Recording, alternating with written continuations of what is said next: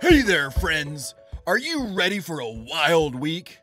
We're gonna roar about God, because life is wild, but God is good.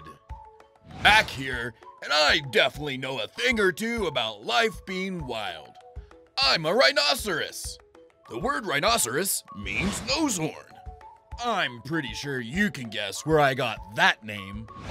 You can find me and my buddies out in the plains, mostly in Eastern and Southern Africa. If you drop by to visit during the day, I'd probably be hanging out in the shade. It's hot in the daytime, so I spend most of the afternoon trying to stay cool.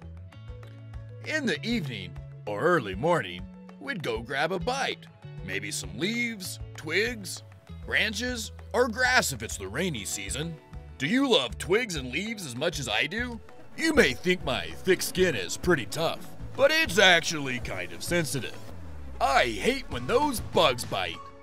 God gave me these good friends called oxpecker birds. They hang out on my back, eating the bugs that bug me. Hey, thanks guys! Or, to protect myself, there's nothing like a roll in a big old mud puddle. All that mud is like bug repellent. Ah, that's better. I wish it was that easy to repel hunters. They're bad news. Hunting rhinos is against the law, but a lot of people think rhino horns make good medicine. They don't. My horn is made of the same stuff as your fingernails, and chewing your fingernails never cured anything. Some people kill a rhino just to get its horn.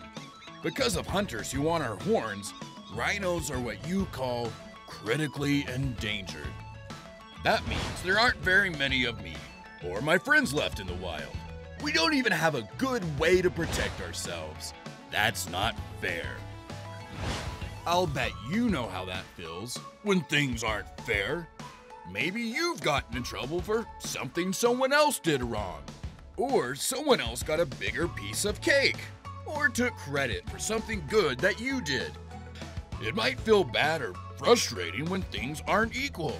But God is always in charge. He sees everything and always loves you. God may not make things come out even all the time, but He's there for us, to love us and be with us in hard times. In the Bible, the book of Nahum tells us, "The Lord is good, a strong refuge when trouble comes." Need a good, strong refuge when life is unfair? Remember, when life is unfair, God is good.